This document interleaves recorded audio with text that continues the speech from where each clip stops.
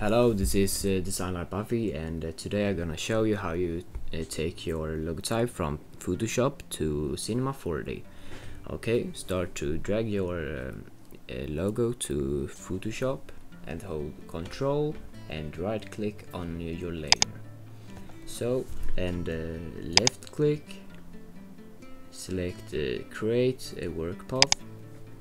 Okay, and archive and export work path to Illustrator.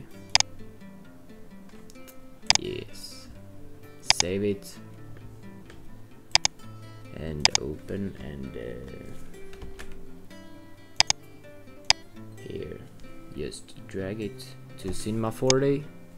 Okay, and now your logotype is in Cinema 4D. Bam!